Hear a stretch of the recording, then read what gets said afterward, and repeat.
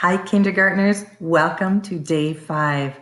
I admit it, I'm pretty excited because today we are going to take all of the skills we've been using with our long vowels and we're going to put them together. And honestly, although we're focusing on the long O this week, you could go back and do this exercise with all of the other vowels now that you're ready. Since the first day of kindergarten, usually parents are asking, when will they learn how to spell? And Guess and Go spelling it's good spelling. You need to use that to start with.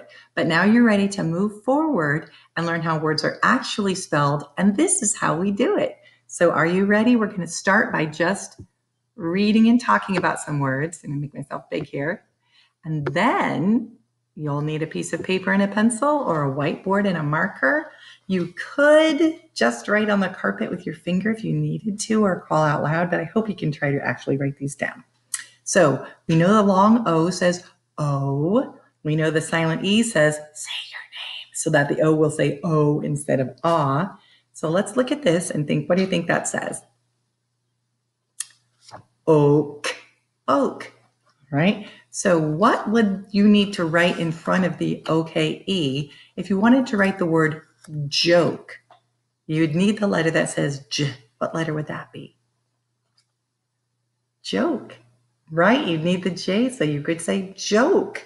What if we wanted to write the word woke? What letter would you need? You'd need the word W, and we would have the word woke. Starting to see why these rhyming words can be so important. Let's take this set, this rhyme. OPE says ope. What if I wanted to write the word hope? What letter would I need? Yeah, the H, and you could write hope. You could read and write the word hope. And what if I wanted to change it to rope? What letter would I need? You'd need the R. So we have rope. All right, couple more warm-up sets before you actually do some writing. OTE says oat, but I want it to say vote. What letter will you need to write? The V for vote. You can do this. And if you want to write a note, what letter will you need? You'll need the N, note. One more warm-up set, and then we'll actually write some words. The words we're writing may or may not be these words we're practicing. You'll have to really use your tools to figure it out. What does that say? Ohm. You want it to say dome. Big curved lid. D says dome. Well done.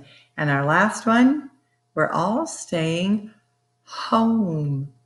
So what letter will you add? H. H for home. Okay, your brain should be good and ready. I'm going to give you 6 words. I want you to see if you can write them by yourself. If you need to pause after I say the word, pause and then unpause so I can show you if you were correct. Let's start with a really fun word. The first word you are going to write is joke. And that word is spelled J-O-K-E. Joke. Joke. Let's try a rhyming word for our second one. It'll make it easy. Woke. That word is W-O-K-E. Woke. I hope you're as excited as I am. I just love the idea that by knowing a few letters, you can write all the words. All right, this one is bone. How will you spell bone?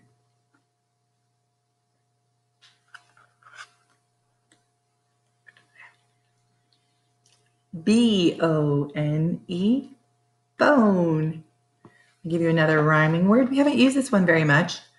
Lone. When you are all by yourself, you are alone. Somebody who goes around alone a lot is a loner. You could have a lone wolf. Lone, L-O-N-E. Hope you're doing all right. These are our last two words for your first spelling test. The next word is whole. Did you figure it out? H-O-L-E, whole. And our last one, we read a silly story about one of these creatures, mole. M-O-L-E. Well, boys and girls, hopefully a lot of pieces of learning came together in your mind this week as we focused on the long O sound.